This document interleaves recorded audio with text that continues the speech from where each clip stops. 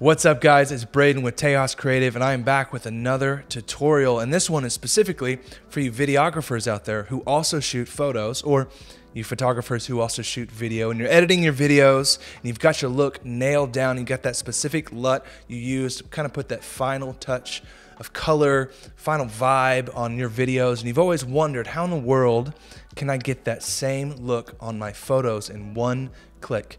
Well, luckily, today, I'm going to show you how to convert your LUT into a Lightroom preset. So let's dig in.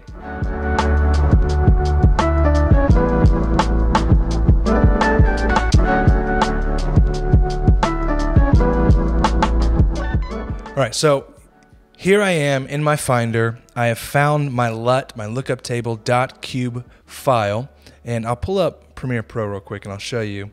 This is the video I'm working with. I've got my LUT applied, the Tejas 01 LUT. I'll show you what it does. It just adds that last final touch of color. I can drive up the intensity if I want. But that's what adds the character to the video. And so I want that same character on my photos. So I'm gonna go to Lightroom. I'm gonna find a similar photo, same street, same time of day, and I want to be able to add that same character to this photo. So how do I do that? Well, I need to first Command E and open this photo in Photoshop. Boom, I've got that right here. So now what I need to do is I need to go to Filter, and then I need to open the Camera Raw Filter. So you can either go Filter and then drop down, or you can just hit Shift, Command A. That will open that Camera Raw Filter window. So then you go over here to the Preset tab. We'll click that, and you'll see this new page icon.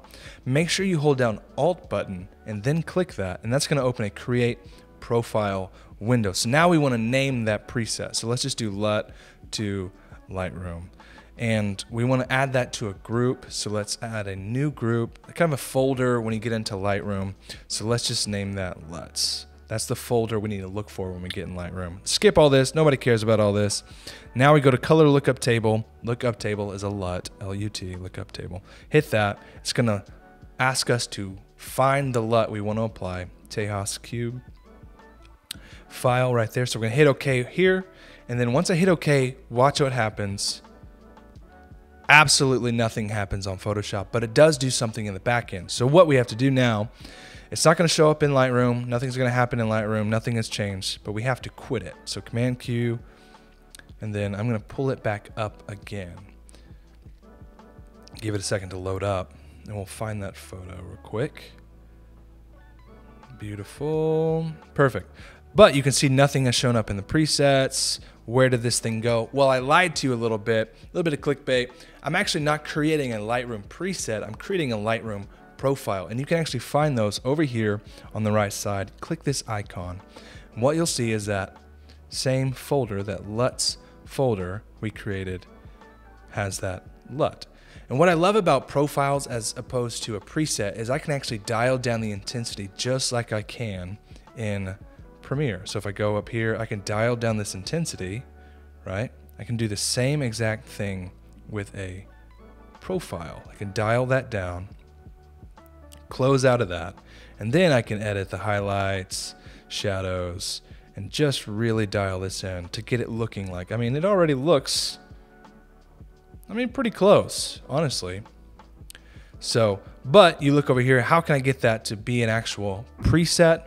Well, you go over here, Create Preset. Actually, let's reset all this. Clear all those sliders. There it is. Close. So now all the sliders are neutral. You just have the cube, the LUT. So Create Preset. Let's title this LUT to Lightroom Preset. And let's create a new group called LUTs here. Create. So now I can just add all those LUTs right there. So if I reset this, one click, the LUT is added, and I can adjust the intensity of that LUT and also edit all the sliders underneath it because they're all neutral. So S-curve, whatever you want, there it is. One click, turning your LUT into a one-click Lightroom preset so that you can get your videos and your photos to look more consistent I hope this was helpful. If it was, go ahead, like the video, hit the subscribe button, stay up to date, and follow us on social media, Instagram, Teos Creative. We'd love to connect with you, answer any questions you have. So yeah, that's it for here. That's it for now, and we'll see you guys next time.